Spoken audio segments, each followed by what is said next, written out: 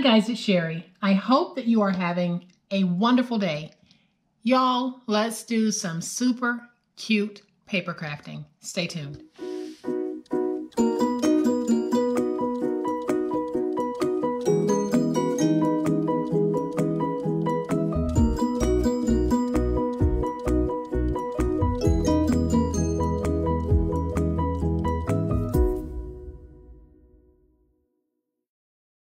So by now, most of you have heard me rave about the wonderful crafting on Instagram using the hashtag PoshPaperLadyInspired. And if you haven't gone out, by all means, guys, get out there and check out what's going on. There are some amazing crafts being posted by you guys. And if you have not uploaded your crafts and tagged them, hashtag PoshPaperLadyInspired, go ahead and do it. Don't be shy. We would love to see all of the wonderful work that everyone is doing. So head on over to Instagram using the hashtag PoshPaperLadyInspired and let us see the beautiful work that you two are doing. So guys, in a previous video, we made these wonderful, wonderful projects using black and white contact paper from the Dollar Tree, as well as black poster board from the Dollar Tree, and these just turned out beautifully. So easy to make, so economical, and so stinking cute. So today we are going to make an awesome way to present one of these. Let's say you want to give one away. Well, this is a stinking cute way to do it. It is a purse made using the contact paper, the poster board, and then some of the other things that I have, and I monogrammed it. So if you wanted to make this as a gift for someone else, you could certainly just tailor it to fit their monogram. Then wrap one of these in some beautiful tissue paper, put it in, and you've got a gift ready to go. So let's make it. So the first thing that we're going to do is we're going to make our handles, because as I always do, anytime that I am making a project that has handles, I go ahead and make those first so that the handles can get that beautiful curved shape that I like for my handles to have. And so what I have here is a piece of 1.5 by 14 poster board. And all I'm doing is I am just going to fold it into shape and try to make it the same size as that one. So I am folding it into thirds so that I can get the appropriate shape that I need. And the way that I do it, guys, is I fold my handle into thirds and then I glue it closed. And I am simply going to take my big old spatula and just round it. So I have got 3 layers here. So I took my handle, folded it in 1/3, folded over the other third, and this is how I like to make my handles. So we do this first so that they can harden, and then when I get ready to use them, they'll bend the way that I want them to. So now I can set them to the side, and we are going to start making our purse. So I have already cut down a piece of my beautiful, beautiful contact paper. And I have a piece of my 11 by 14 black poster board that I got from the Dollar Tree. Both of these are from the Dollar Tree.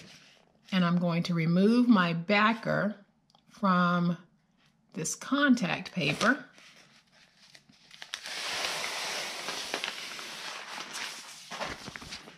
And I'll place this down, and then I'll use my poster board, lay it down right there, take my hands and just initially get it stuck. And now I'll just come in with my finger blade and remove my excess contact paper. And this contact paper is very sticky, but guys, it is so pretty. the black and white, I think a lot of you said it yesterday, black and white is just so elegant in crafting, and it just makes such an awesome statement. So I'm going around all 4 edges, and we're going to get this removed, and then we'll start working on our project.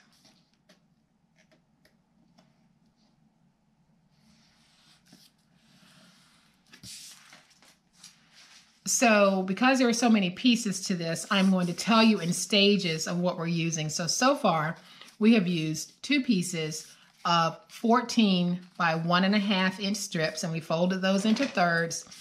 And then we used our 11 by 14 poster board and mounted that to the contact paper that we then trimmed out the excess. So now I am going to go over my contact paper just to make sure that I have a nice stick. And I know that yesterday a couple of you had concerns about air bubbles. I have not experienced that at all. So that's not to say that you won't, but I haven't. And using this, I have not experienced it. So I am going to bring in my scoreboard, and on the 14-inch side, I am going to score this at 6. And then I'm going to score it at 8. Then I'll rotate it to the 11-inch side, and we're going to score at 2. Now I don't have enough room, so then I'll just flip it to the black side, score at 2 until I meet the score that I had already started. I'll rotate it to the opposite 11-inch side, score at 2 all the way down, and then I'll flip it, go to that 2, and meet that original 2 score. So now we need to fold and burnish all of our scores, and because we are going through contact paper as well as poster board, you want to make sure that you are giving a nice, crisp burnishing. And one of you also said it best yesterday, that using this black paper gives you an immediate, beautiful lining to anything that you're working with. And it does, because when you're using white paper, sometimes you feel like you need to add something else to cover up the whiteness of that paper. But this is just so elegant. And guys, this is a true black. So when you're looking for some true black paper, this is black through and through, and it is such a beautiful shade of black. So now we need to release our tabs, and our tab is this piece and this piece.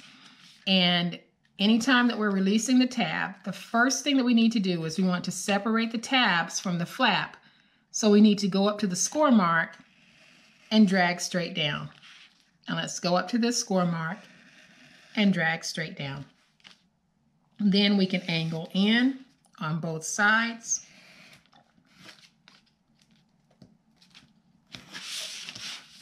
And then we reduce this. So we're simply removing some of it to shorten the length of that tab. We'll flip it over, do the same thing on the opposite end. So we're going to release our tab. Now we can angle in.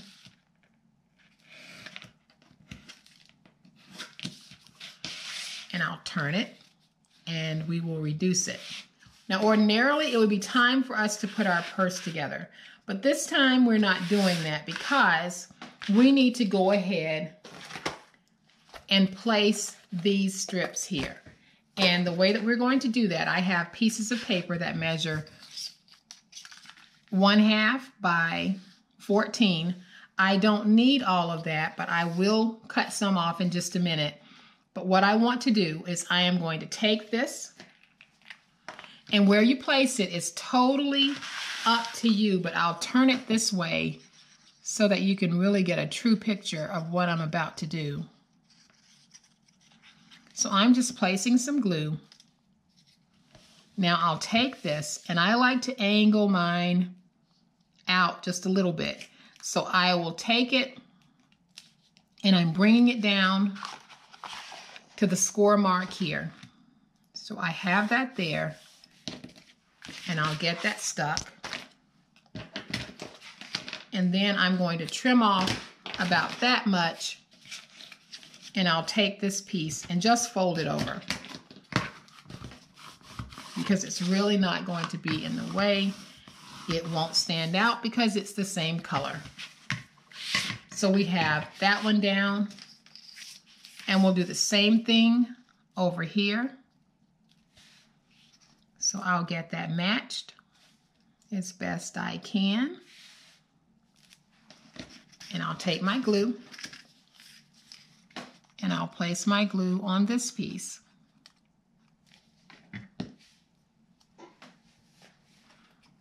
And we'll take this one and we'll put it down right there. And I'm just going to look at that to see if I like the placement. And I do. So now I'm going to trim away some of this, and I'll take this piece, fold it over, use my big old spatula to get this stuck, just like that. And we'll repeat the same thing on this side. So first I'm going to walk you guys through how I'll put down the metal pieces in the topper, and then I'll do the other side off camera.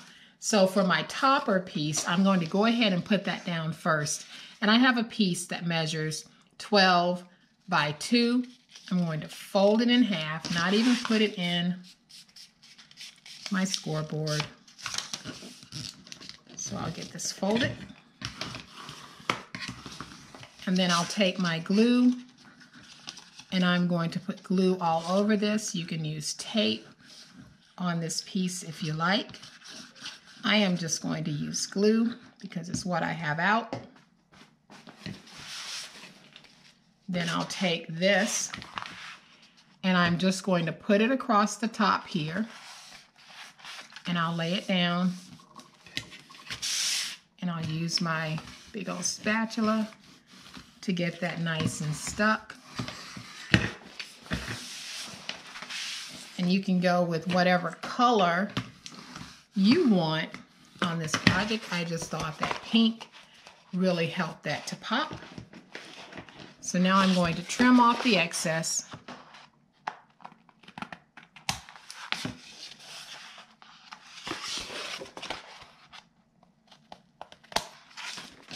And now I want to go ahead and I am going to add my little metal pieces. But before I do, I am going to take a pin and just make a mark of where I want to put my holes. So I put one there. Then I'm just going to make a mark here. You can't see these, but I am simply just making marks, spacing them so that I can come back, and I'll use that as my guide to punch my holes. You can make yourself a little template before you do this. I am just eyeballing because that's just what I do. So now that I have my little guide here, I'll use my big bite, and I am going to punch a hole using my 1/8 setting. And I will keep going down and punching a hole everywhere that I have made a mark. And I have only made 4 marks, so I'm finding my marks and pressing my hole. My holes may not be exact, but they will be good enough. And let's get that one. And you can see that I have 4 holes spaced right there. We're going to do the same thing on this side. And like I said, I'll do this whole piece with you guys. And then I'll do the other side off camera.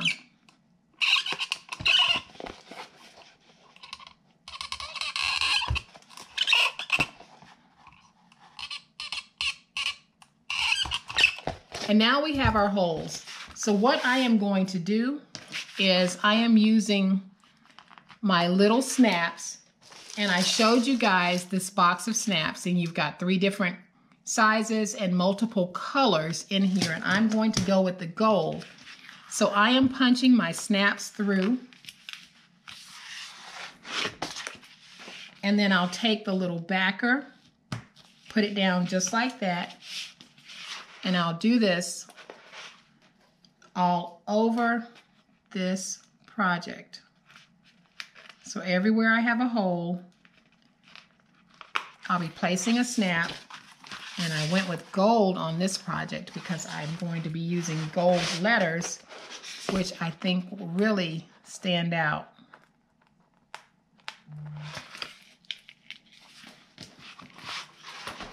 It's really hard to work with the Band-Aid, guys, but we will make it work. Did you hear that snap? And then I'll just keep putting these in and snapping them shut. All right, guys, so now that I have all of my metal pieces in, don't you think they look cute? They're not all as straight as they probably would be if I made myself a template, but I am okay with how they look. So now what I'm going to do is I'm going to show you a very quick way that I pound these into place and keep them from moving, because they are a little bit loose because I don't have any chipboard. So basically what I do is I take my hammer, and I will be making some noise, and I'm just going to pound down a little bit, not a lot. This is not the way that these are intended to be used. This is the way that works for my project. So just give a little pound and you will have these nice and secure and in place. Now I could have placed my handles before I place those, but I don't want to, because on the inside here you can kind of see some of the indentations where I pounded. So I'm going to actually place my handle so that it covers that. So now that we have this and we've got it flat, we are going to go ahead and place down our monogram. So I am putting this one down for my sister, Teresa, and I won't say her last name because she might not want me to do that, but I am just going to peel off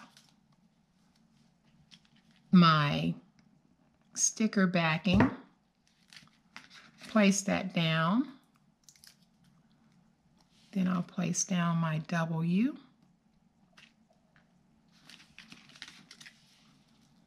And then I'll place down my T. And doing this just gives you, and I'm going to pick it up so I can make sure I've got it right.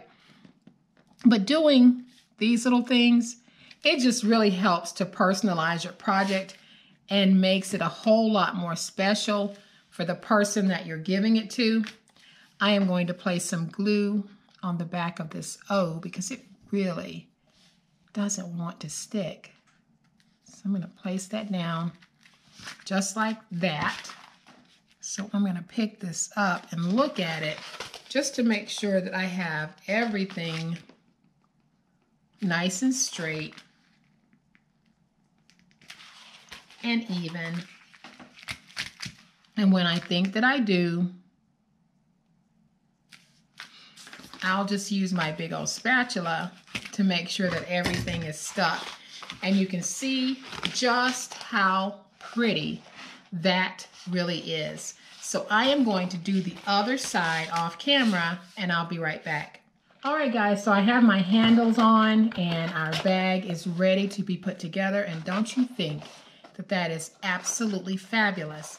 So what I'm going to do is I need to just bend this back a little bit, and I'll place my glue on this flap, and then I'll bring that side flap up just like that. So it's the flap from the back. And then I can take my glue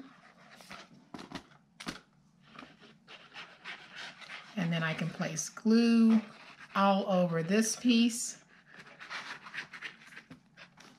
And we'll take this piece, fold it over,